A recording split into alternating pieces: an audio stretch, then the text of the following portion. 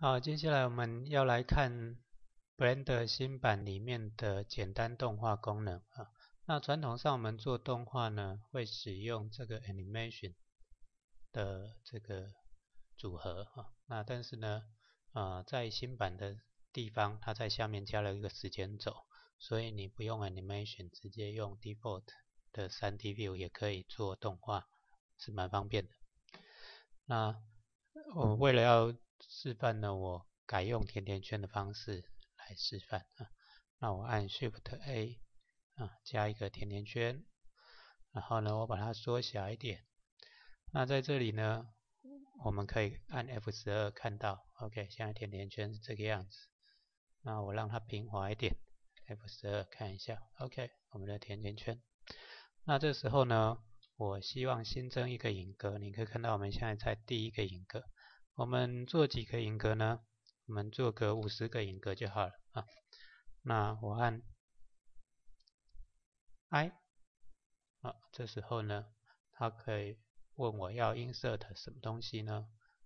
我 insert location scale 这是最多的组合啊。那接下来呢，我在20的时候呢，我让它长大一点，看一下这时候的状况。这个甜甜圈，哎呦，跑掉了。现在在20个，对。好，我让它长大一点。好，这时候我按 I，Location Scale。好，那这时候你从这一个时间轴呢，你就可以看到，当它倒回去的时候就变小了，出来的时候就变大了。OK， 那这只是我们可以插入的动画的属性之一而已，也就是形状位置大小。但是在 2.59 的版本里面，就是 2.5 的版本里面，它有更新的功能像更方便的，我们可以在你想要的影格，现在我再回到第一格，然后呢，我选这边的材质的部分 ，OK， 那我先 new 一个新的材质。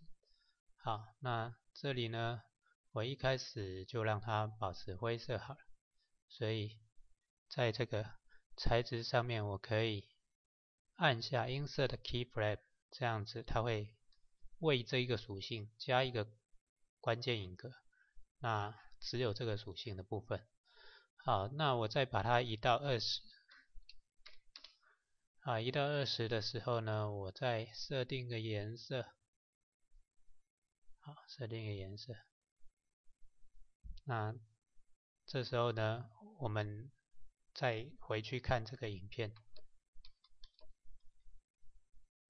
刚刚忘记移到20，设定完颜色之后没有新增影格，记得要新增影格。好，现在在20地方。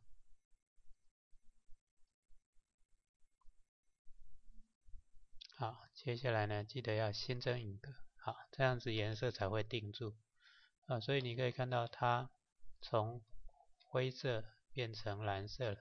OK， 好，那这就是 Blender 的新版在 3D View 里面做动画的功能。